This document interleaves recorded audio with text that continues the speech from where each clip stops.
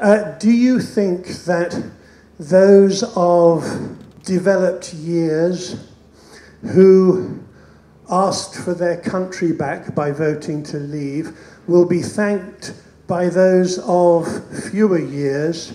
for having to live in it? I don't think we should allow this event to be hijacked by this particular debate. The one thing I will say, I will make one comment, and that is, I do feel passionately, one of the things that shocks me most, having known Boris Johnson for 30 years, he's a brilliant journalist and a superlative entertainer. But if we make a man